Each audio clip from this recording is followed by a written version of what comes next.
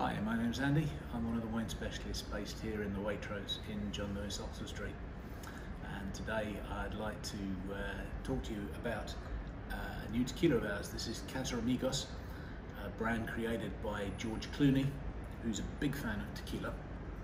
And this is a tequila made by the most award-winning distillery in Mexico.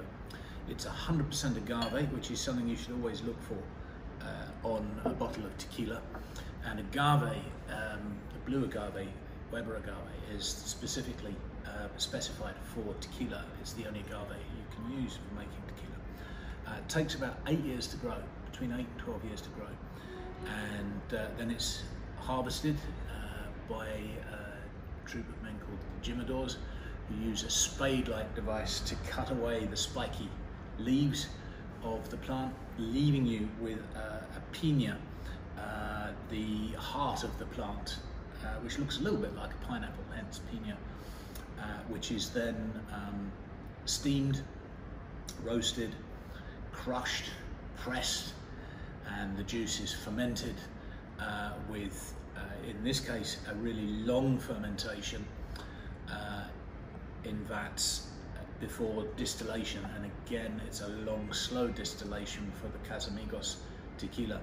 And that long fermentation, long distillation give much greater extraction of flavors from the raw pulque, the raw juice of the piñas, and gives greater complexity in the finished product. So perfectly clear, this is a Blanco or unaged tequila. Remember, it took 8 years to grow the piña. It only takes about 18 months to grow, to age a reposado, and 3 years to age an anejo. So the age of a tequila is really in the growing of the agave before distilling and then aging. So this is a great example of a silver tequila. On the nose, it's got a fruity, floral character, slightly vegetal nature, which is pure agave. And that's one of the reasons why I love silver tequila so much, is that they shout of their origins. When you get a great anejo tequila, you could be drinking almost any great aged spirit, and the agave takes second place to the barrels, to the oak influence. In this instance, it's all about the agave.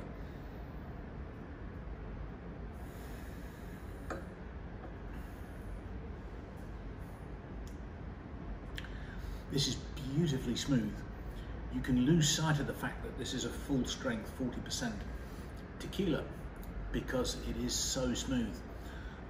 And this is really down to the art of the distiller. As well as those lovely fruity vegetal characters from the agave, there's almost a